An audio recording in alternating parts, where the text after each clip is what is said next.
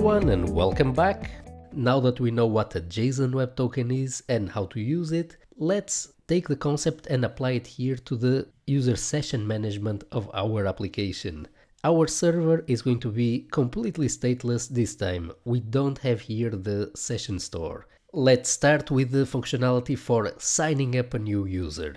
So we are going to go here to the server, to the create user route. Here at the level of the security utils file, we have already imported here the private key file and the public key. This is a RSA public and private key pair.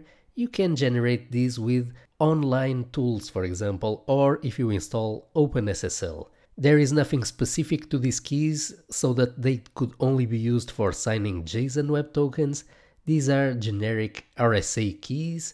If you want to use your own keys, I suggest that you use this website here, or if you simply look for online RSA key generator, any of the generators will work well. For your production application, it's better to use a key size of 248, hit generate new keys, and you have here a pair of private keys. It's not recommended to use these keys in production. Instead, it's better to generate the keys locally in your machine using a command line tool such as, for example, OpenSSL. It's very important not to take keys from public internet services. This is just for test purposes. Let's then take these public and private key pairs and we're going to use this to implement our user authentication services. Now, the first thing that we're going to do is we're going to create a JSON Web Token with a given expiration, and then we're going to store it here at the level of the session ID cookie. We often hear about JWTs as an alternative to cookies, but here we can see that a cookie is just a storage mechanism. There is nothing that prevents us from storing a JWT in a cookie. It's actually a good place to store it if we are getting all our web tokens from the same domain, as we will see. So we can store it in a domain specific cookie. We are going to make it HTTP only and secure. So the bearer token, which is a JWT, it's going to be invulnerable to cross-site scripting attacks. Even if someone manages to inject JavaScript in our application, they would still not be able to steal the JSON Web Token, which represents the user session. We are going to come back later in this course to this mix between cookies and JSON Web Tokens.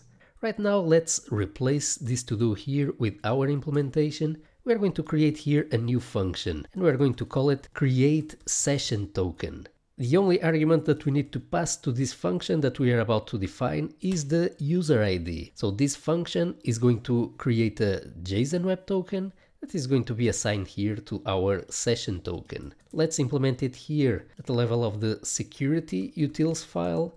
We're going to export a function. We're going to call it create session token. It's going to take one argument, which is the user ID. Now let's see how we are going to create the JSON Web Token. We're going to be using the same library that we were using before. If you want to learn more about this library, this is a Auth0 MIT licensed library called Node-JSON Web Token. So you have here on GitHub the documentation for the library in case you need it.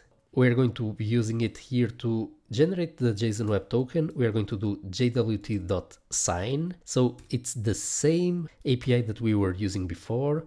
Because we are not going to be needing any specific attribute other than the subject, let's pass it in, for example, an empty payload. We are going to pass as the second argument the private key needed for signing new JSON Web Tokens, and the third argument is going to be an options object. The first option that we will be using is the algorithm.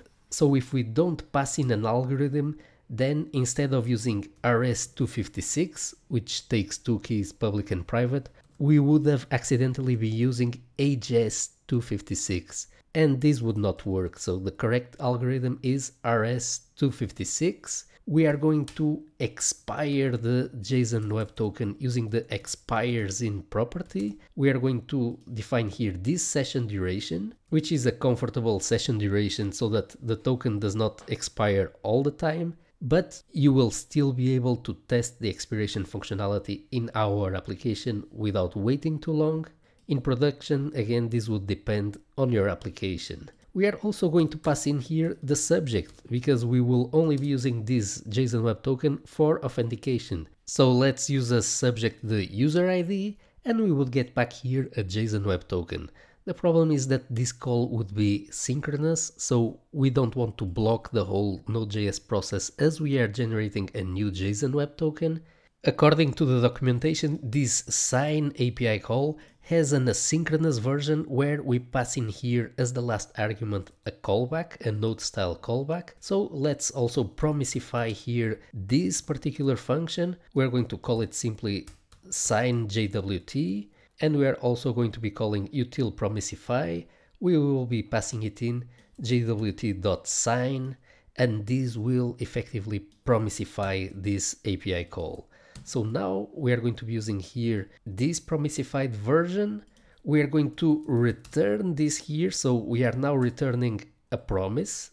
This has not been evaluated. We are going to mark this function as a sync, meaning that it returns a promise and it's compatible with a sync await. So because we are returning here a promise, we don't need to await for the result. Here we are going to import the session token with Alt-Enter.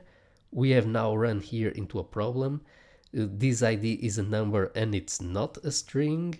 So we are going to call toString on it, because at this point in the program we are sure that we have here a number. And instead of taking back here the promise, we are going to await for the resolution of the promise. So now what we have here is a JSON Web Token that will then be stored in the session cookie and sent to the browser. The browser then, with each request back, is going to send back again the same JSON Web Token, and in order to validate it, we simply need to check its signature. Let's then see this functionality in action. We are going to switch over to a bigger browser window so that we can see what is going on. We're going to create here a new user. And now when we click sign up, let's keep an eye here on the network tab on the Ajax filter. We hit sign up. We got here a first request sign up, then we were redirected to lessons. But the first request is an HTTP post to the sign up API. We're going to be returning 200, and have a look here, the session ID. This is a JSON Web Token now. So if we switch over here to the application tab, to the cookies, we can now see that as the session cookie, we are storing a JSON Web Token. It's HTTP only, we still can't access it via JavaScript. It's secure, meaning that it will only be sent via HTTPS, and it's not simply a random value that the server had to store in memory. The server has at this moment completely discarded the value. Even though the server did not keep the token in memory, it will still be able to identify the user. We are going to see how in the next lesson.